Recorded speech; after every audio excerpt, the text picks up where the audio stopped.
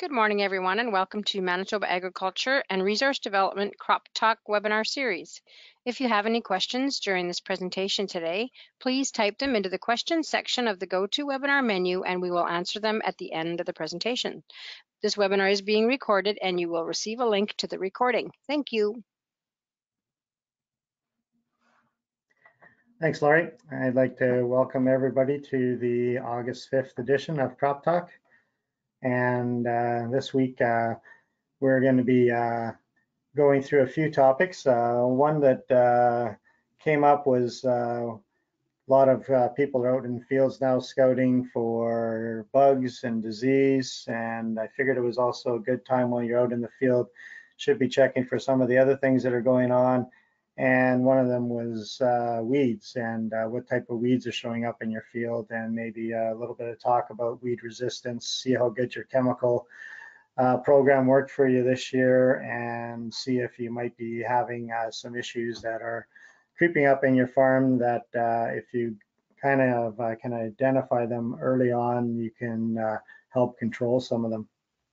And then after that, once again, we'll have the crop scouting panel, and we got a good selection of questions that came in again this week. So I'm going to hopefully get them answered for everybody.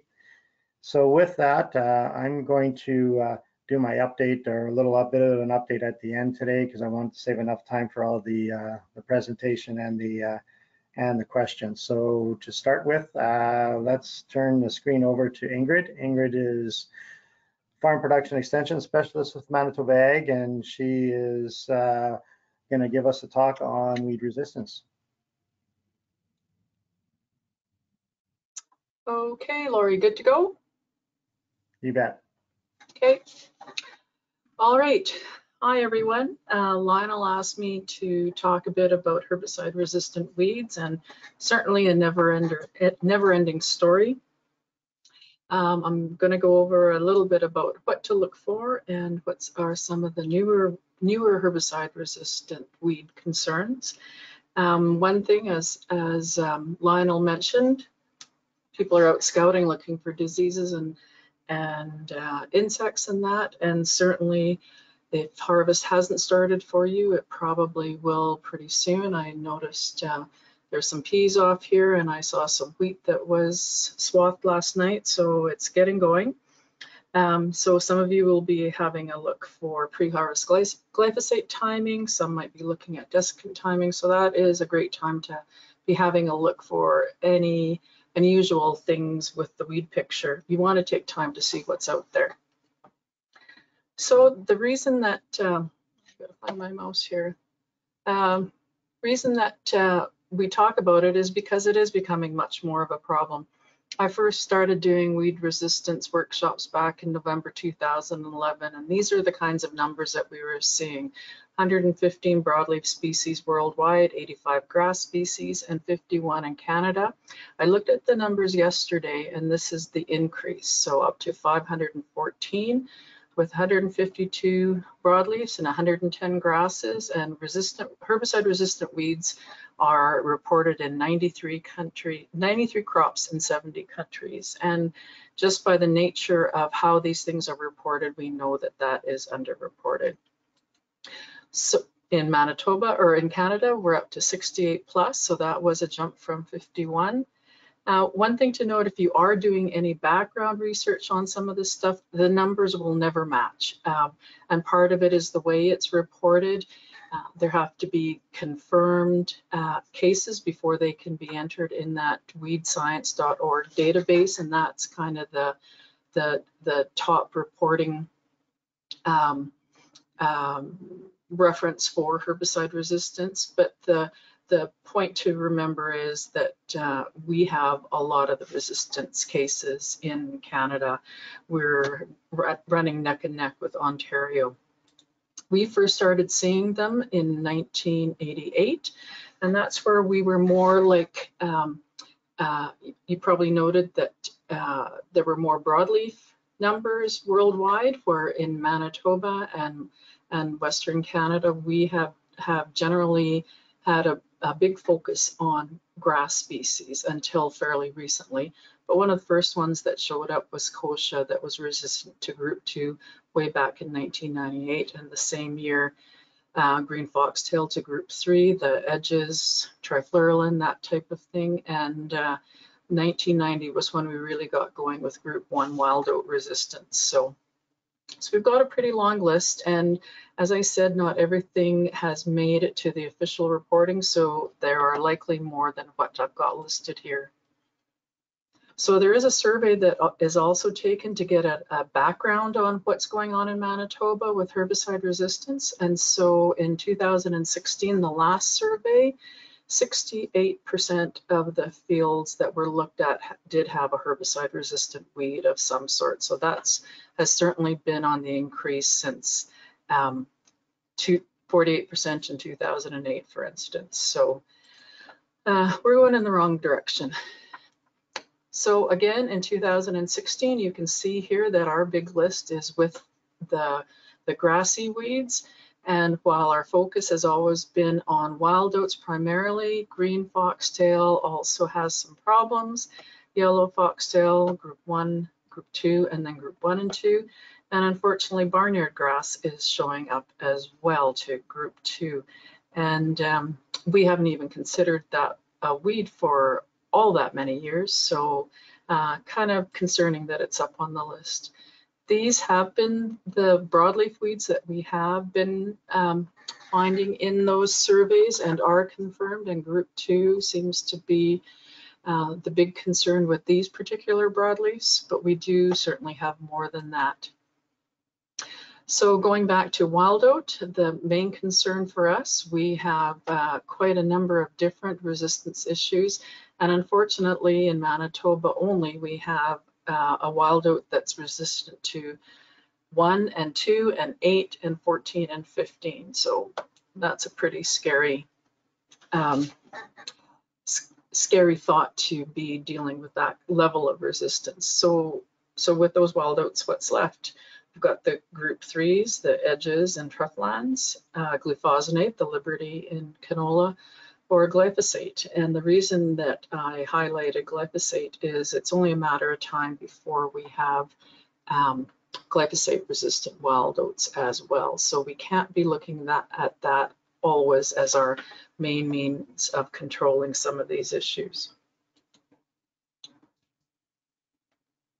Okay, so weed resistance, what to look for. Like I said before, scouting is really important. You do need time to check. Take the time to check, and I know that we're all a little bit guilty of this. You know, sometimes we keep an eye out when we're traveling and we'll see something in a field. As I'll show you a little bit later on, you can get some surprises that way, whether good or bad, there's still surprises. When you are out scouting, you want to be looking for things that are out of the ordinary, whether it's new patches of weeds or larger patches of weeds. When you are scouting, you have to make sure that you're considering what has been going on with the weather, because that can be part of the issue, whether herbicide resistant weed is showing up or there's been some issues with performance of your herbicide based on weather or growing conditions. The one that I think about this year, we've had a lot of thin stands because it was so cold and dry in most places to start with, and stayed dry for a long time, so there wasn't a whole lot of weed pressure early on. Sometimes there wasn't an application made, or it was delayed as late as possible, and we still had rain later on that caused some weeds to germinate. And because some of the stands were thin, probably had more opportunity for some of those weeds to grow and be a concern. So weather does become very important. Another example would be lamb's quarters this year. It has become more of an issue, not necessarily because of Roundup, and there hasn't been any confirmed Roundup or glyphosate resistant lamb's quarters, but certainly in a year like this where you have dry conditions, plants always are trying to take care of themselves, and you might find thick cuticles on some of them, waxy layers, and lamb's quarters is certainly one of those. And there has been some issues with degree of control with that. So something else to keep in mind. Oddball patches, especially in the same spot for more than 1 year. And again, you know, when it's just a small patch, we think, oh, that's probably not going to be an issue, but you want to keep an eye on some of those things, especially if they're plants that are looking a little bit unusual or something new to you. Field history, of course, becomes very important. You absolutely need to keep track of all the herbicides going onto that field. So this year, one thing that we are seeing a fair bit of is wild oats in barley. Lionel and I have both been doing disease surveys in barley, so we're spotting some of the wild oats. Again, this could be because of the thin stand or later germinating ones, but as you can see, here's a good crop of green wild oats. You can see that there's patches. That would definitely be something to keep an eye on.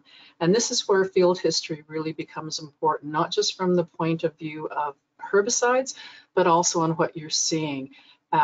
One thing I think it's really important to note, if you are depending on an agronomist to do your scouting for you, it's really important to develop a relationship either with a single agronomist or a single retail, so that there's discussion between people who are going out scouting, so they can kind of keep track of what's going on your field. And of course, you want to be out there double checking as well. Lots of things going on out there, and certainly your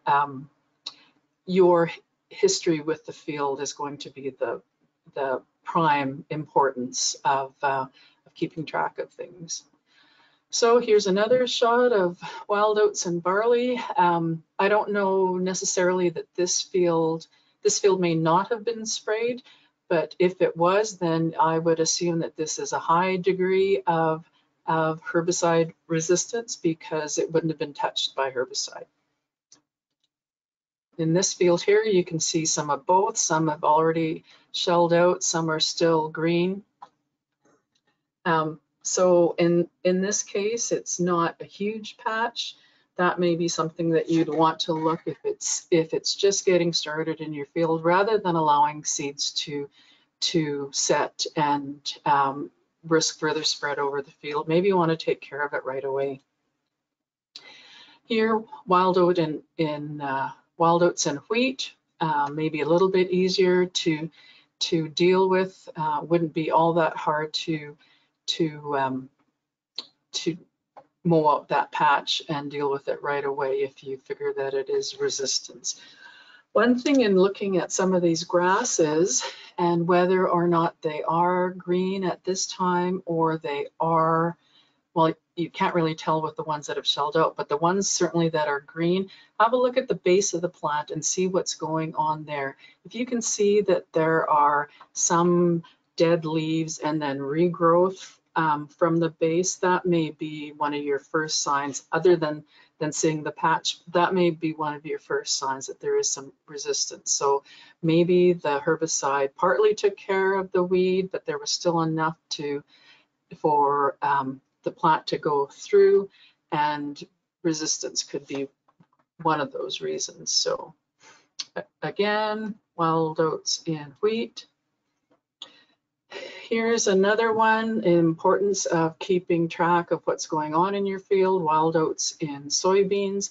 They're fairly green, so you might think that this would be an issue with glyphosate resistance. Certainly could be. So something you want to keep an eye on. I guess the other thing is to know, again, what's going on in the field. You can see in this area that all the wild oats seem to be in the tracks. So likely had something to do with wet conditions at spring or even at seeding, and you've got some compaction and stuff sitting in the tracks. But again, these are smaller areas, certainly a time when you can take care of them fairly readily. I talked a little bit earlier about looking for plants that are affected and dying, and kochia is a great example of that. You can see that there's damaged tissue here, and you can see very oddball growth. So the glyphosate in this case did affect the kochia, but it managed to grow through. So this is earlier on, of course, than what you would be seeing at this time of year. But keep in mind that you want to be looking for plants that aren't completely killed, and those are of prime concern to you in figuring out if you do have resistance problems. Here are some classic ones, good control with some of them, other ones have completely come through. Here you've knocked out the growing point, and you can see little kochia plants growing out of the stems because you've knocked out the apical dominance. And odd-looking plants. You really need to keep an eye out for odd-looking plants. And these kochia plants are tall and skinny, even though it's not a huge amount of competition from this crop with the wide row. So keep an eye out for some of those oddballs as well. I'm just going to flip through here. So with kochia in particular, there's lots of variability. So this one can be a little bit deceptive. You might think that you've got good control, or maybe just, you know, maybe there's just been a little bit of an issue because you can see this color change. But then when you've got a nice green, healthy looking plant, there's something going on there. In this particular field, this was a new field to the grower. He sprayed his glyphosate twice. Still there was kochia coming through. He did go on again a third time, unfortunately not with anything else added into the mix. So he had a fair bit of escapes. You can see all kinds of different kochia plants in this shot. Some are dead, some are pale green, but there's enough that are a nice healthy looking green. And the scary thing here is, besides seed spread within the field, when those kochia plants break off and roll, then you've got that glyphosate resistant kochia spreading for as far as those plants roll. Here again, even at crop maturity, you can see the remnants of plants that may be affected. The reason I wanted to include this slide is because of the lamb's quarters. You can see that they are growing fairly healthily too. There's some salinity in this patch, so herbicides aren't the whole story here. But I mentioned earlier about the waxy cuticle. Driving by this field, you would just immediately assume that it was glyphosate resistance.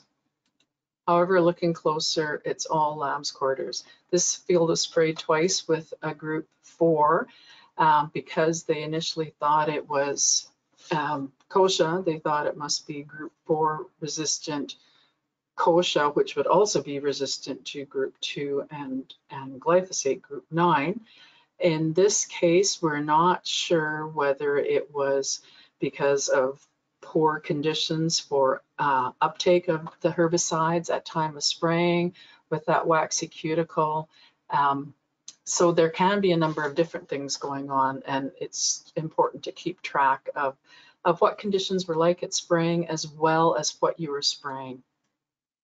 So again, we're underreported in kochia. These maps show every RM that glyphosate resistant kochia has been confirmed. The important thing to note here, it's only samples that have gone through the PSI lab, so we know that there's a whole lot more resistant kochia than this. The point I wanted to show here is that it's increasing, and I believe that they are thinking that 59% of the kochia is now glyphosate resistant in Manitoba. We assume it's all group 2 resistant. A big one that's new to us, or quite new to us, is water hemp, first found in the RM of Taché in 2017, also found in the RM of Rhineland, and it continues to spread. These are the confirmed RMs where it has been found. And again, unless it's confirmed, it doesn't make it onto the map. So there's a good chance that we're seeing it in other areas as well. This one is causing us a lot of grief because early on, it's very easy to misidentify as redroot pigweed. So that's why I wanted to show you some of these smaller plants. The thing about the redroot pigweed is it has hairs where the water hemp doesn't, so that may be a thing that can help you out in identifying. Here's a bit of a close-up on the hairs on the stem. The other thing is the water hemp is quite a glossy green, unlike the, there's little hairs on the redroot pigweed, so another thing to look for. This is a field of corn in eastern Manitoba. You can see a whole lot of water hemp in the background there.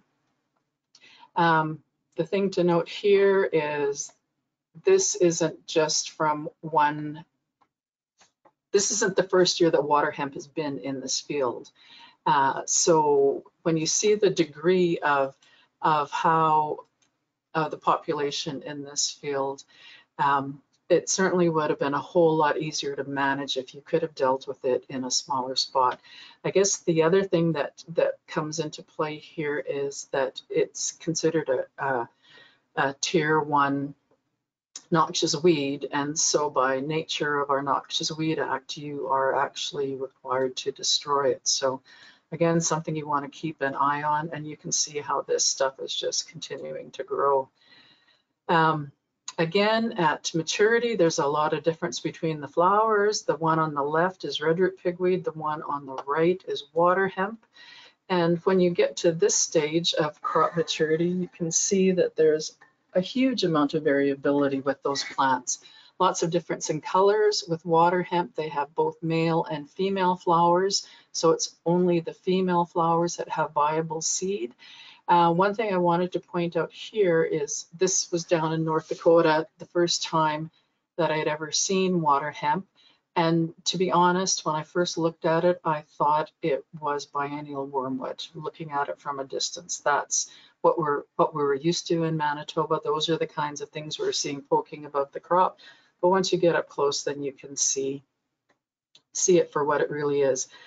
In this particular circumstance, it was a really small area, so certainly you could even go in there and pull up those plants and take care of it right off the hop. Again, just showing some of the color differences. Tiny little seeds, and as you might guess by its name, it moves easily with water, and so along with other means of spread, whether it's tillage or seed movement within the field, water is certainly going to be part of the story. A few other things to keep an eye out for. This is another glyphosate-resistant weed, giant ragweed. It's being found in eastern Manitoba again. The story there is many successive applications of glyphosate, numerous soybean crops in a row, and certainly in this case, although there are other areas that have glyphosate-resistant giant ragweed, in this case it is almost certain that it was selection pressure. All the ragweeds have this type of flower, so this is something that you can look for identification. With the giant ragweed, the leaves are basically 3-lobed. This one is a little bit different, but basically 3-lobed is what you're looking for to differentiate between it and the false ragweed. You can see here's the 3 lobes. In this field, it's a sunflower field, and I was looking straight up to catch the top of those plants. They can grow to be 13 feet high, so certainly competitive and can be very competitive in a row crop. Just another shot. This one is common ragweed, much shorter, certainly a concern in eastern Canada, and one we expect to have here at some point. So far, we've been lucky because if any has shown up, we have enough wheat in our rotations that usually there's a group 4, like a 2,4-D or a product like that being sprayed, and generally control is pretty good with those products. It stays quite small, although it does have those traditional ragweed type flowers, you can easily, from a distance, easily think that this might be a small kochia plant. This one we don't have yet. We're kind of expecting that we'll see it at some point. Canada fleabane that's resistant to glyphosate. These plants here were actually sprayed again 3 times with the equivalent of a liter each time. They did get knocked back, but you can see these different spots along the plant where they stalled, didn't die, and kept on regrowing. So what's happened in this field is just great selection pressure for having Canada fleabane that is very tolerant of glyphosate. Changing track a little bit, yellow foxtail. This one is becoming much more common. We had kind of ignored it for a long time because green foxtail was the key weed. They are quite different at heading time, so easy to spot. And these yellow hairs are the reason that the yellow foxtail gets its name. Earlier on, they look identical, except the yellow foxtail has long hairs on the leaf blade. Why are we seeing more of it? It does really well in wide rows, and there's so many more crops grown in Manitoba now in wide rows, so we get shifts in populations because of that. And group 1 and group 2, and then group 1 and group 2 together is what we are dealing with currently. There's a closer shot of the yellow foxtail.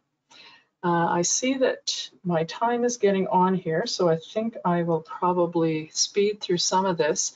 But just a couple of points is remember that anything you can do to deal with these weeds early on will make life much easier for you as time goes on. Water hemp in particular isn't easy to manage, and there will be multiple resistance over time. It's not that there's a chance of it, it will, because that's what is going on in North America. And it doesn't take very long for those plants to have an issue with resistance. If you do find water hemp in your field, you want to make sure to get on it as soon as possible. If they don't have mature seed, you need to cut them off below the soil surface and burn or compost. The reason for that is if you just let them lie on the ground, and if you have enough moisture, they'll actually regerminate along the stalk amazingly. So you do have to really keep on top of that. And you want to avoid harvesting spots with water hemp, and so you're not spreading seed, and make sure that you're cleaning your equipment before you move on to another field. So we've had these herbicide resistance issues around for years, and we're still using herbicides, so that's good. Are we willing victims of taking the thinking out of weed control? And really that's in reference to, you know, I hate to pick on anybody, but really if you've gone to that Roundup Ready corn, Roundup Ready soybean rotation, that is not a rotation. That is heading for a train wreck. You have to be looking at diversity. We can't say often enough that that is key. So I'll just breeze through some of the rest of these. Solutions to weed resistance, can't emphasize enough how important that scouting is, certainly after each application and through the season, and looking to see if there's any differences in how the herbicides are affecting those plants, like we referred to, or like I referred to earlier with the kochia as an example. This is one of those situations. I think I can get 1 more year out of glyphosate. Well, unless you're taking care of this patch and getting every single plant of water hemp out, you are not getting another year. You're just increasing your risk. So if you don't already have herbicide resistance, and the chances that you don't have it are slim to none, it will definitely be a problem for you. And we don't have any magic bullet herbicides that are going to come along and rescue us. It's all going to be about management, good management, diversity, changing up things as much as possible, and keeping an eye and dealing with small patches before they become big issues. And Lionel, I think I've taken lots of time, so we'll wrap it up there. Okay, Ingrid, that was great. I do have some questions for you if we can handle them right now. How can you determine if wild oats are escapes or just late emergers? That is a problem. And that's the importance of scouting, is to, you know, to be out there regularly to see what's going on. That is really the only way you can identify it, unless you have, like I mentioned, if you have some dead plants in the area where the patch is. If you see some dead plants, or if you see leaves that have been affected and then there's new growth coming from the base of that plant, that would be the first tip off for resistance. But scouting becomes key there, because as time goes on, you know how it is, you have a dead leaf and it degrades away, so you no longer know what the true story on that plant is. So scouting key. Okay. There's two more here. When is a good time to sample for resistance, and where would you send samples? Okay, right now there's not a lot of options. If you have kochia that you suspect might be resistant to glyphosate and you want to confirm that, the PSI lab can do PCR testing, so that's on live green tissue, and so that is the easiest one to get tested. Unfortunately, that's really the only one that we have access to. For every other weed issue that we have, it means letting the plants go to seed and saving that seed.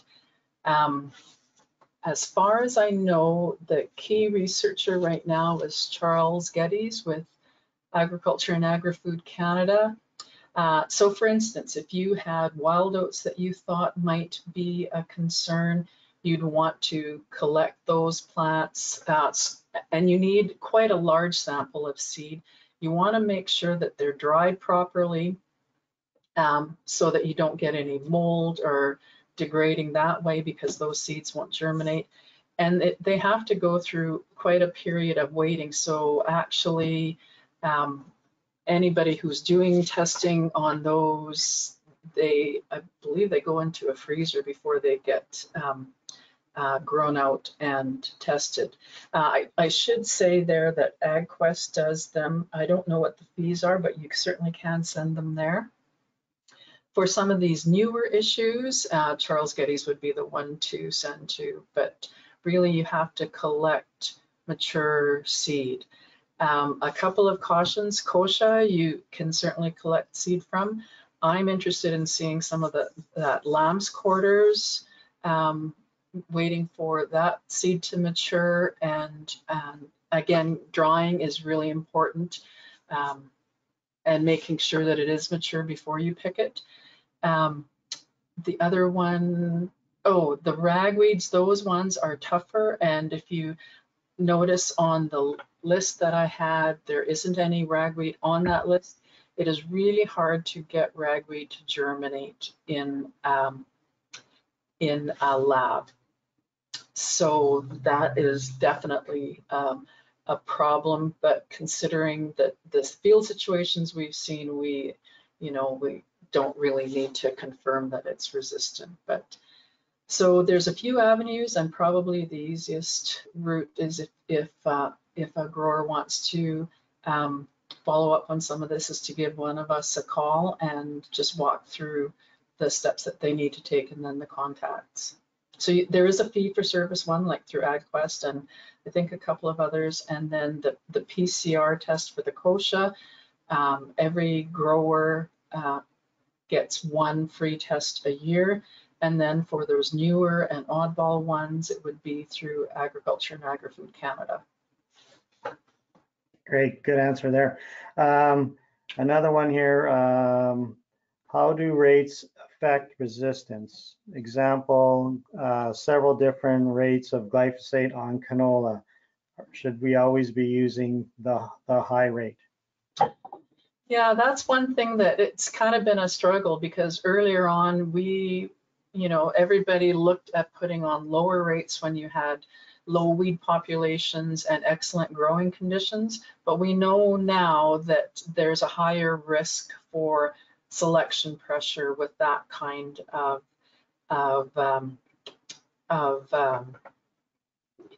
weed control measures. So really the full rates at the best timing, best growing conditions possible, that really is the way to go. If we're going at cut rates, we're taking the chance of selecting for weeds that have some degree of resistance already. In some of those cases, a low rate of resistance may be taken care of by a full rate, so we don't want to miss out on that opportunity. Okay, great. And one comment here. Interesting talk. Just a note that weeds are a good host for plant parasitic nematodes and acting as a potential host. Support multiplication of nematodes that later can spread to crops. Well-known example is Canada thistle in Manitoba for stem nematode in peas. Yeah. And here's an aside that I found interesting. I found a gall on Canada thistle the other day that John Gabolowski tells me has actually been released as a biocontrol of Canada thistle. So there's all kinds of things going on in plants that we know little or nothing about, and there's much more in the bigger picture than we realize. Great. Well, thanks a lot, Ingrid. That was a lot of really good information. And Lori, if you could turn the screen back to me, we could get into our panel and get into some more questions.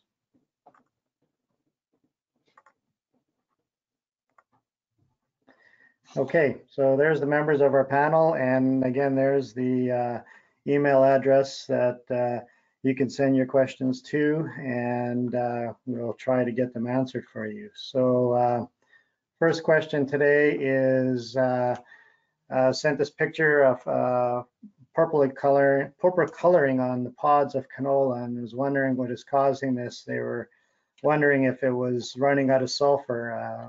I think I'm going to send this to Dane and David and see if they what they have to comment on. Thanks, Lionel. While purpling is certainly a symptom of sulfur deficiency, generally we're going to see that on the crop earlier in the season, and we're going to see the smaller stunted leaves, usually with a waterlogged soil or something like that. This late in this season, you may notice a sulfur deficiency on petals where you're seeing a very pale yellow flower, not a truly bright yellow canola. But on the pods themselves, this is indicative of sunburn, just like sunburn on your skin being out in the high UV rays for too long. The canola that's directly positioned towards the sun, you can see it's purple on one side of the pod and not on the other.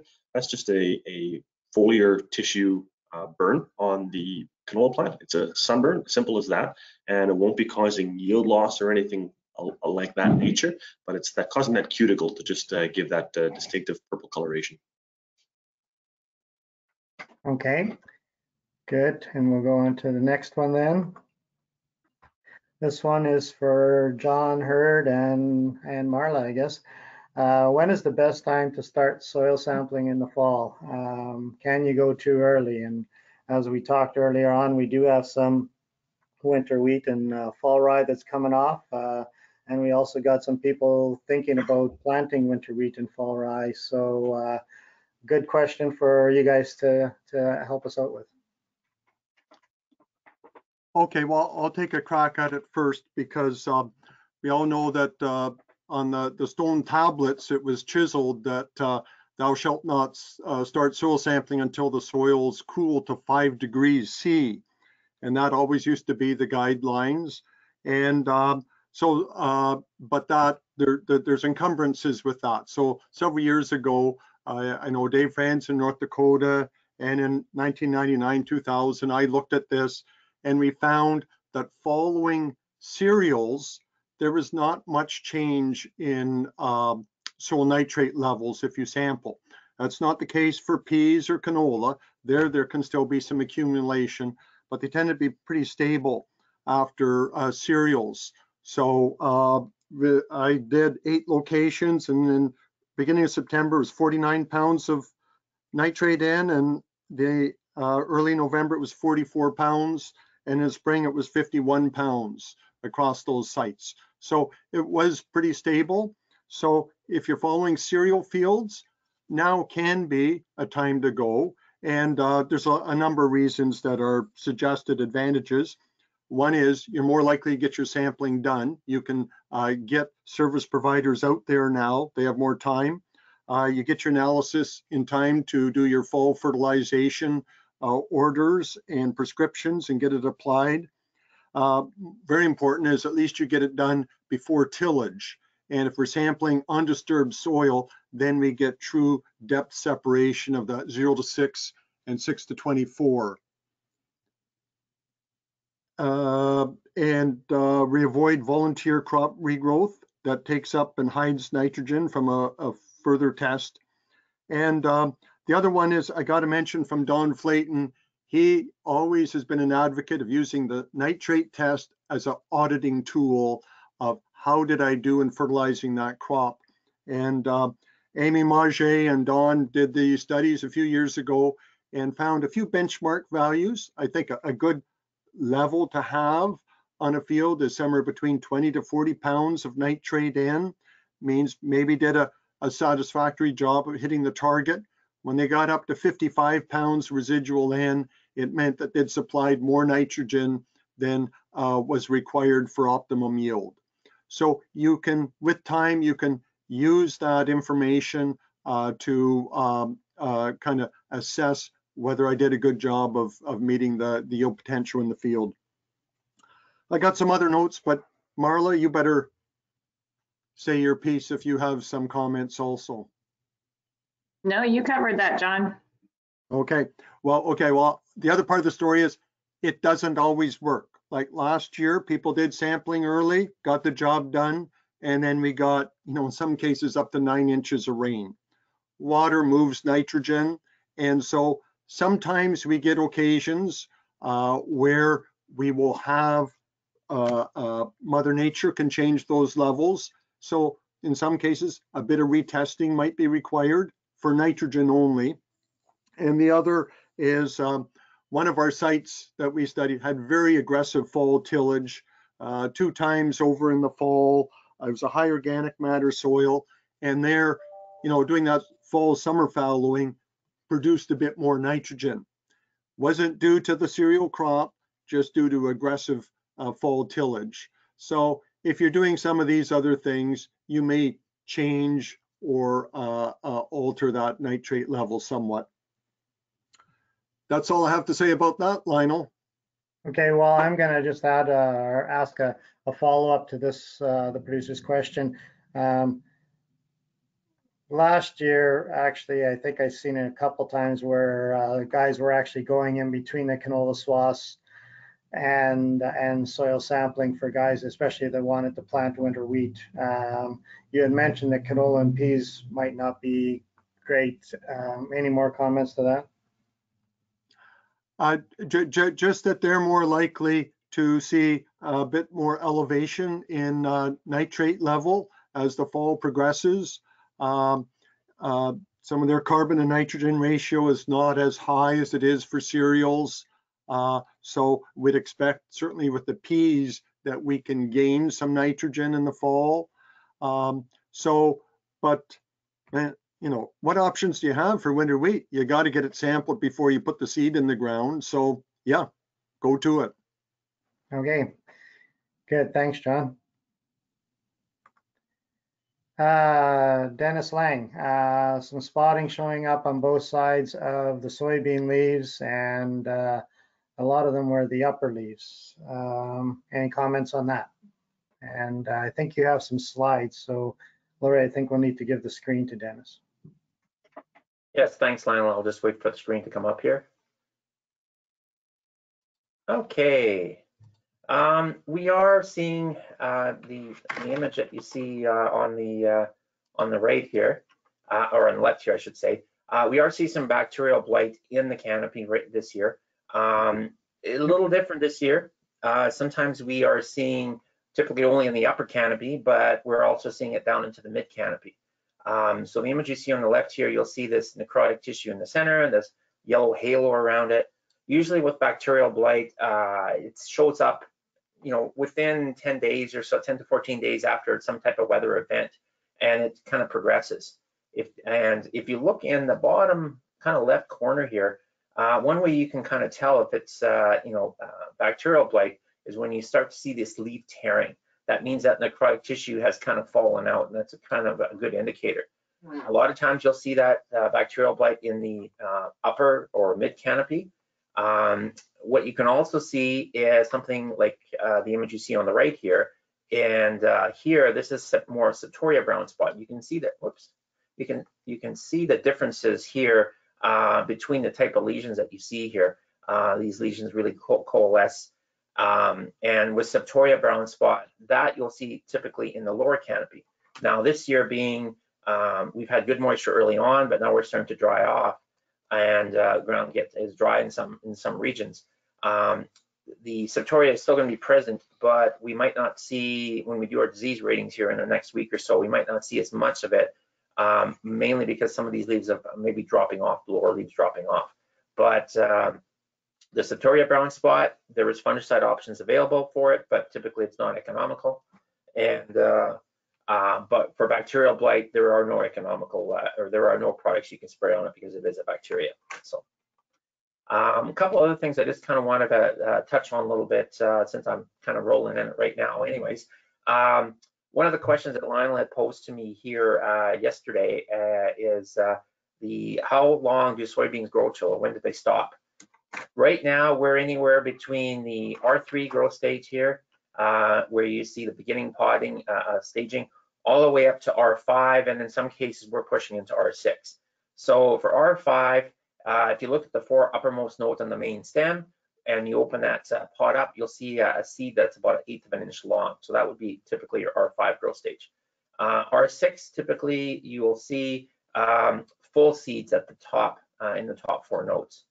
And as far as the staging goes, or as far as when they reach the maximum height, typically when you get between R5 and R6, so between those stages is when you'd see the maximum number of height, maximum number of nodes, and maximum number of leaf area. So we're probably right now at the top end of where those plants are going to grow to for anything that's in the R5 to R6 growth stage. And just one other slide I'll just throw in here. Just to keep your eyes open for any phytophthora root rot that you may see. This is a good time to really be watching for it. In this particular plant here, you'll see here the blackening of the plant from the roots up. It kind of kills the plants from the base up, and the leaves kind of cling on to the plant. They don't drop off. And in this case here, this is from a stressed area from a plant, or from a field, I should say, and it's something that you would see. We're starting to see a little bit of right now. So that's what I had for my slides here, Lionel. Okay, thanks, Dennis. And if Lori, if you could give the screen back. Okay, I'm going to just, this is the one question that I had for Dennis regarding how tall these soybeans going to get. Field I was in yesterday was still 4 feet, at least 4 feet tall, and on the top we were still seeing flowers and just small pods yet. And the farmer was saying, is this thing going to get to 5 or 6 feet tall? And so Dennis, is the last question to it: how tall have you seen soybeans grow in your history? Well, I guess the one thing, it is a little bit interesting. The early to mid-season varieties typically don't get as tall. I'm fortunate to live in southern Manitoba, and sometimes on my way home I can take the border road and drive along the U.S.-Canada border road, and on one side of the field I can see, or one side of the U.S. on the U.S. side, I can see soybean plants that are 4.5 to 5 feet tall. Whereas the varieties on this side, I never see them get that tall. Sometimes you'll see them kind of waist height on me. Different varieties, different genetics. I've found some of the U.S. varieties, longer season varieties, typically get a little taller, but typically when you're in that 4.5 feet, that's about the max that you'll see them. Okay, good. Thanks, Dennis. Okay, so next question is going to go to Dane and David. And again, doing some canola surveys and seeing some black spots showing up on the canola. If you guys can give your, I guess, answer to what this is that's showing up. Do you want me to take it, Dane? That's Alternaria pod spot, which is an organism that shows up, or a disease that shows up late in the season. It's usually not going to affect seed quality. However, if it's severe, it can.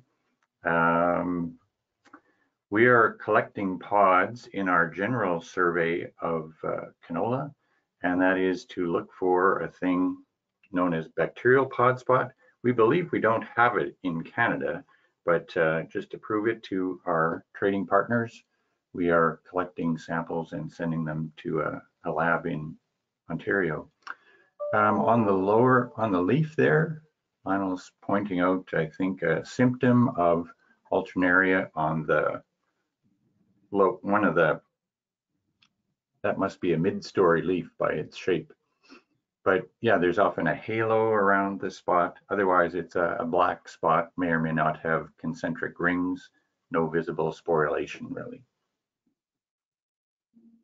It's never a disease that you would have to control with a fungicide. That's all I got, I think. Okay, good. Thanks, guys. Next one. Seeing this in both some sunflowers and soybeans. John Gavloski, I sent this to you, and if you could, I think you've got a couple slides too, so Lori, if you could pass the screen over to John.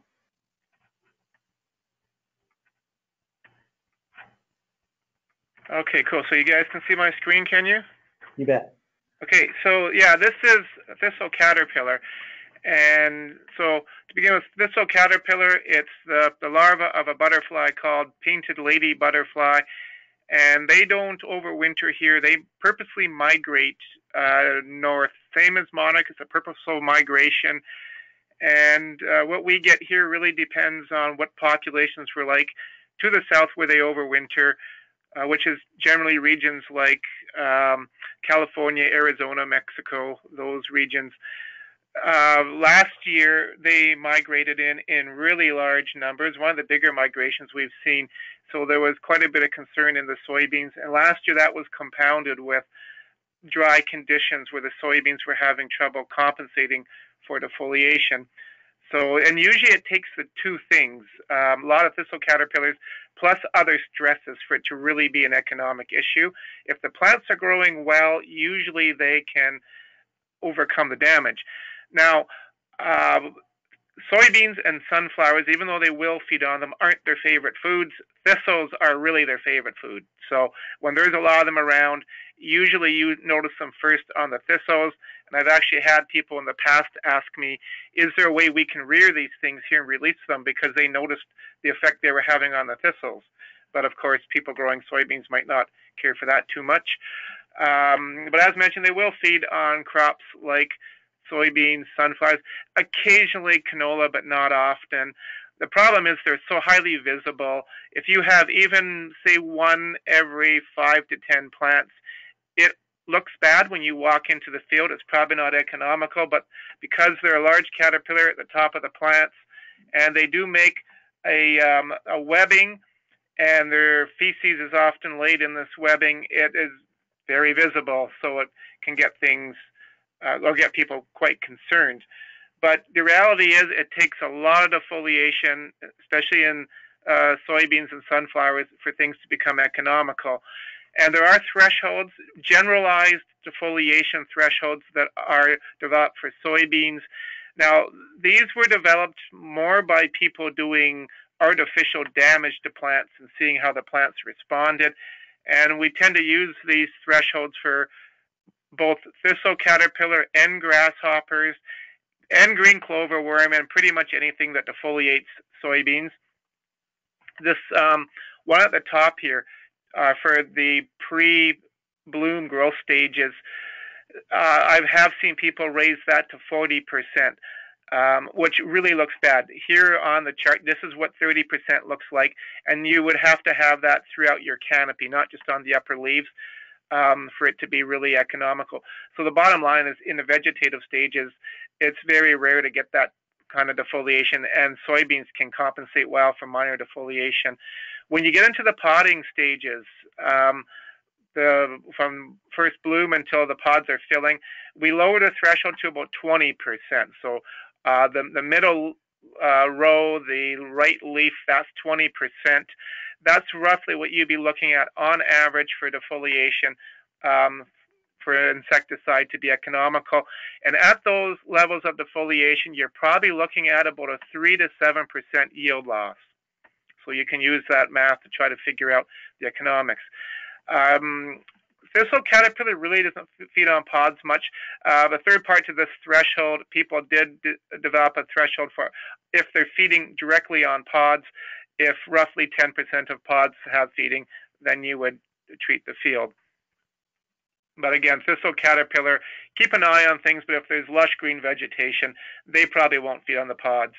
And the reason that we have such high thresholds in soybeans is soybeans are really good at compensating for defoliation. They typically produce excess leaves to begin with.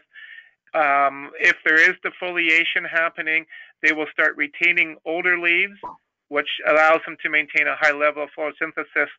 And if there's heavy defoliation, they can usually fill some of the gaps by producing additional growth and branching on the plant. So there's ways that soybeans can compensate quite well for low and moderate levels of defoliation. So the bottom line message is thistle caterpillar, highly visible, usually not highly economical, because soybeans can compensate very well for low to moderate levels of defoliation. So that's all I had on that. Okay, thanks, John. That was good.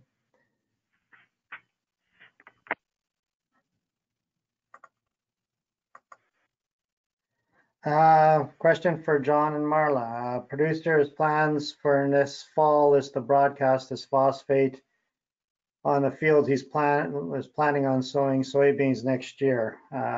He was just wondering if this is something he should look at doing. Is it something that, or is he wasting some of his money on doing this?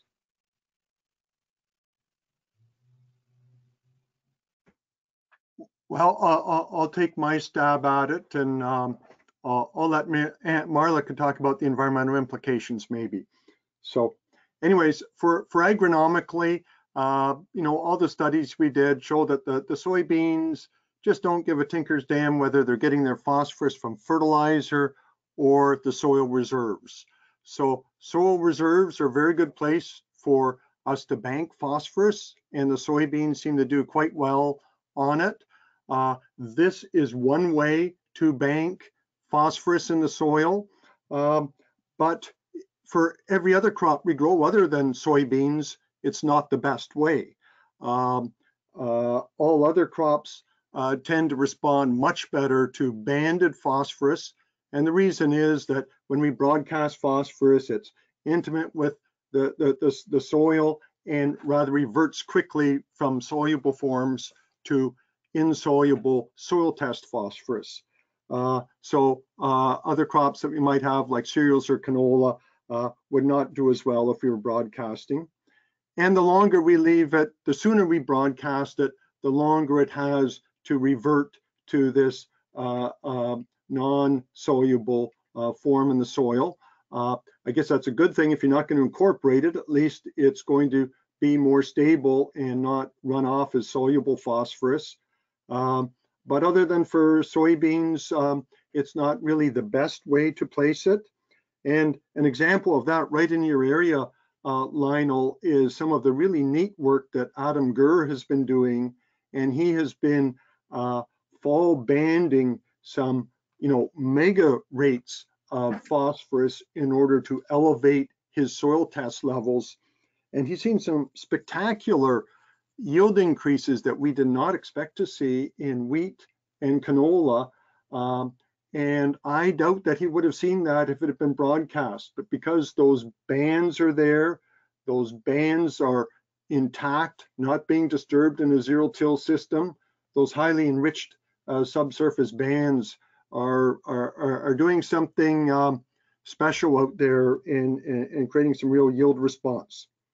But the bottom line for me is, yep, soybeans don't care. So you can go to it, but the other crops in your rotation, they'd prefer that stuff to be banded. Marla, are there any problems with broadcasting phosphorus and leaving it on the surface in the fall? Well, yeah, I'm glad you brought up those kind of concepts of the higher phosphorus legacy bands being left behind, because that is agronomically beneficial for the other crops in your rotation, even though soybeans won't really care either way. But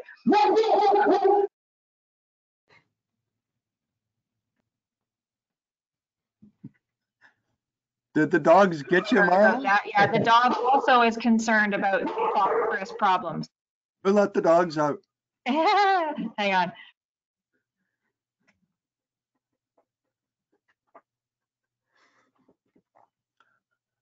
Well, Marla's working now, but the concept of leaving the phosphorus on the surface is going to be an issue, especially if we're worried about phosphorus loss in spring snowmelt situations. So if we're dealing with that spring snowmelt where it's really that interaction on the surface, and if that phosphorus has been broadcast and is on the soil surface, yes, the longer it's had to kind of bind up with that soil surface, if it's been broadcast earlier in the fall, is going to be beneficial. But we still have this strong risk of that snowmelt runoff. And that is potentially going to be a higher risk if we're broadcasting high rates of phosphorus on the surface. So if we can band it, it's going to be beneficial in the long run in terms of environmental placement, as well as that agronomic placement for the other crops in the rotation. Okay, thanks, guys. The next one would go to Ann Kirk, and it's food producer was getting close to pre-harvest, and he was just wondering about staging. We kind of might be having problems getting Ann on right now, so I'm going to ask Lori if we have her. No, I just can't find her. Okay. Well, I'll take a stab at it. Put up a few pictures here. There's always lots of talk about the thumbnail test on the wheat. Shell out some of the head, do the thumbnail test. If it leaves an impression, that's about the right stage to be at for doing your pre-harvest. That's usually, anywhere between that 25 and 30% moisture rate where you'd be looking at doing it. The other is some talk has always been about the peduncle, which is just below the head. And once that has changed color, then you know that you're basically the nutrients to the head have stopped, and we're just waiting for the head to ripen up. And in that case, it would be fairly close to being ready to spray as well. So, and I guess one other one would be if you went back to old school and felt that it was ready to swath. If it was ready to swath, it's usually ready to spray for pre-harvest. So a couple things to look at there when you go out to the field. Everything from the thumbnail test to the swathing. So that should get that one. I'm just looking at our time. We're about 10 o'clock. I'm going to go to our seasonal reports, and also I'm going to include either in our webinar today, but also in John's Gavloski's and the John Hurd's report that comes out weekly.